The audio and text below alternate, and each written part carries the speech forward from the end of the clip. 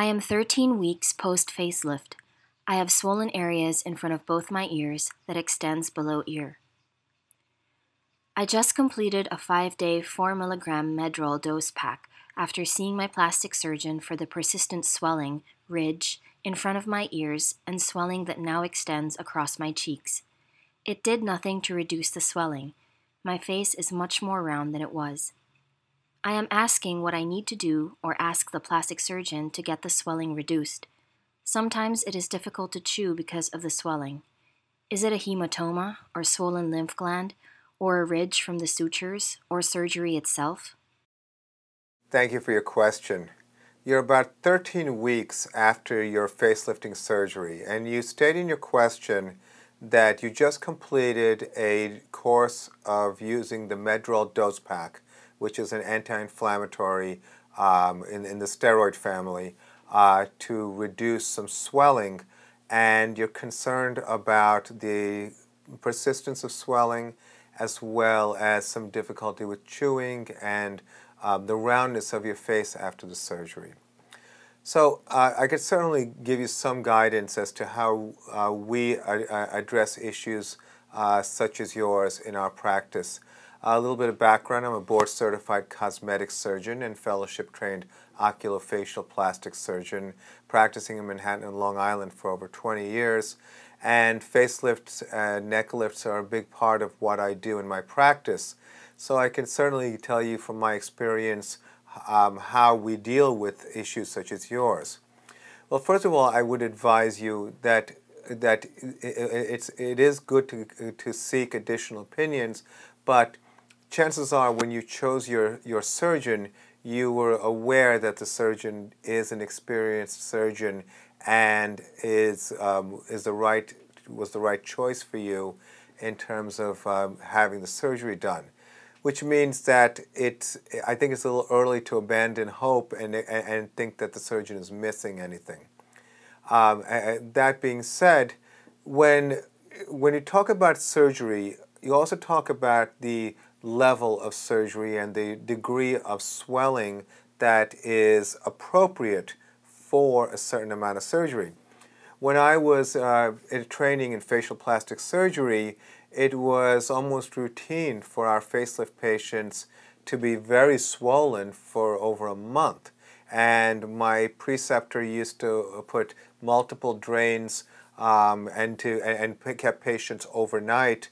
And we would go the following day to pull these drains and to change dressings.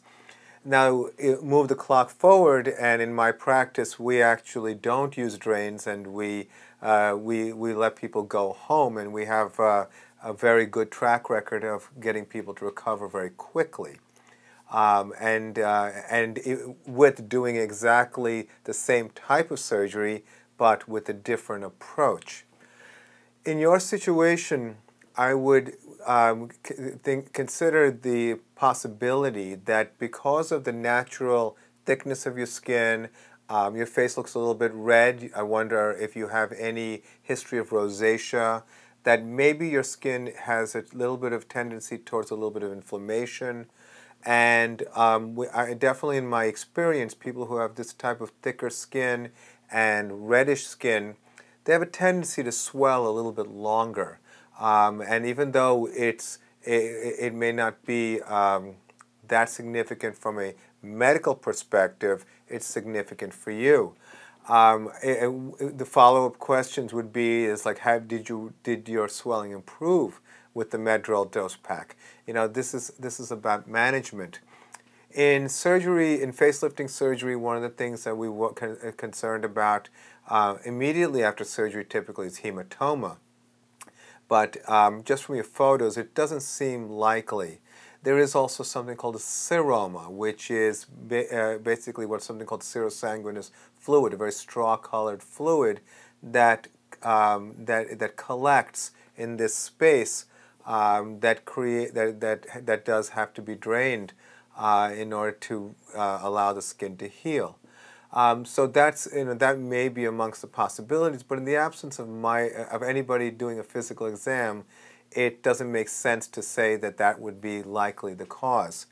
it seems more likely that based on your surgeon's management that you're just having a little bit of prolonged swelling.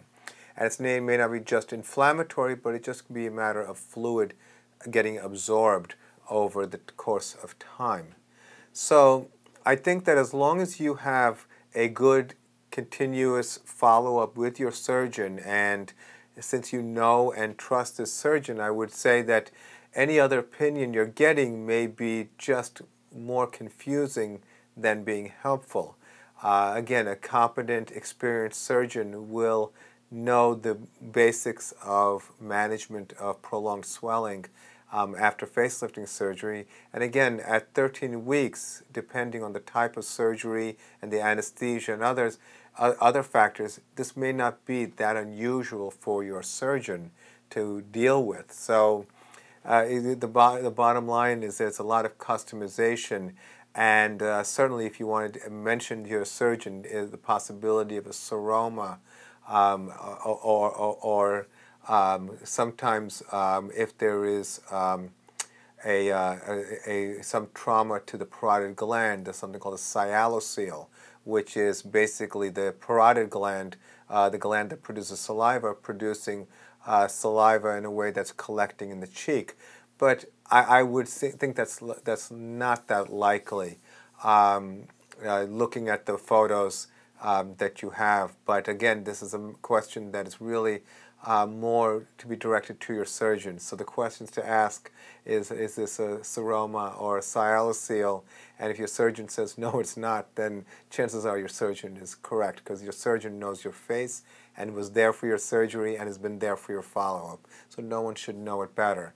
If for any reason you don't feel comfortable with your surgeon turns out not to be so connected to you, then of course you need to see other doctors to clarify this. So in the meantime, continue following up with your surgeon, and hopefully the information I provided you was helpful. So I wish you the best of luck. Thank you for your question.